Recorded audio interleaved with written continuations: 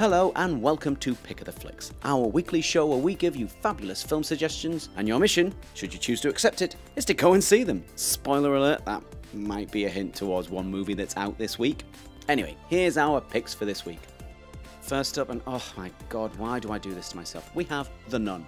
This is a horror thriller about a priest with a haunted past sent by the Vatican to investigate the death of a young nun in Romania who is confronted by an unholy force in the form of a demonic nun. The movie is linked to the Conjuring movies, which, if you like those, then I'm very confident you will like this. Apparently this is one of the scariest movies of the year, and after watching the trailer, who am I to disagree? I sithed my pants.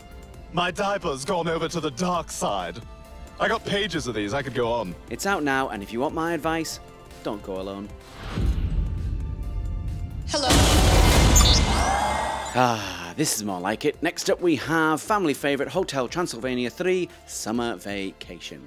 This time around, love could be in the air for Dracula whilst he's on holiday with his family, but is all what it seems. It has great vocal talents from the likes of Adam Sandler, Selena Gomez, Kevin James, Steve Buscemi, and many more. This looks funny, fun, and a fantastic movie for the family to enjoy. It's out now, so check it out. Must have been garlic in the guacamole. Isn't that deadly for you?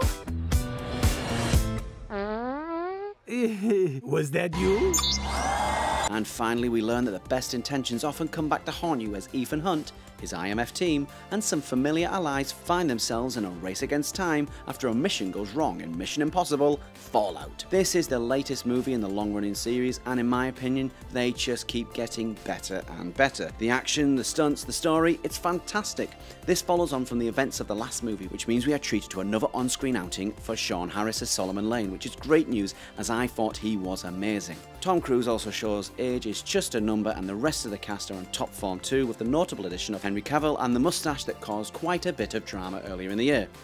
Looks quite good, to be fair. Anyway, I don't need to talk this up anymore. It's my pick of the week, and I urge you strongly to go and see it.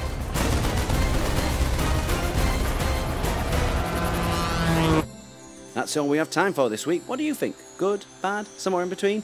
Well, make sure you subscribe to our YouTube channel and tell us. In the meantime, keep checking out ScreenBoomMovies.com for all latest movie news and trailers.